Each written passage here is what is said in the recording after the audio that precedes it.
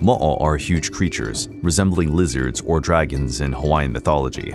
Regarded as land and sea spirits, they are kind-hearted spirits, but also fierce protectors of their territory.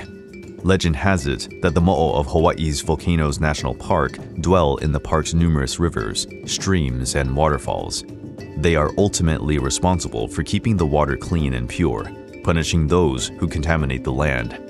They can control the weather, the tides, and water flow. They can even change shape and take on human form. Among them, the most famous story surrounding the Mo'o in Hawaiian mythology is the tale of Kiawahine, described as the guardian Moku'ula, an island in a freshwater lagoon near Lahaina in Maui, considered a sacred place. Kiawahine was well known for her beauty and magical powers. Legend has it that Kiawahine had a special relationship with Maui's chief, Pi'ilani. She helped Pi'ilani cement his power over the island, securing him success in his military campaigns and growing fond of him. Some even say that she was the mother of one of Pi'ilani's descendants. Kiawahine was feared and respected as the guardian of Moku'ula. She shielded the place from the invaders and made sure the royal family was safe and prosperous.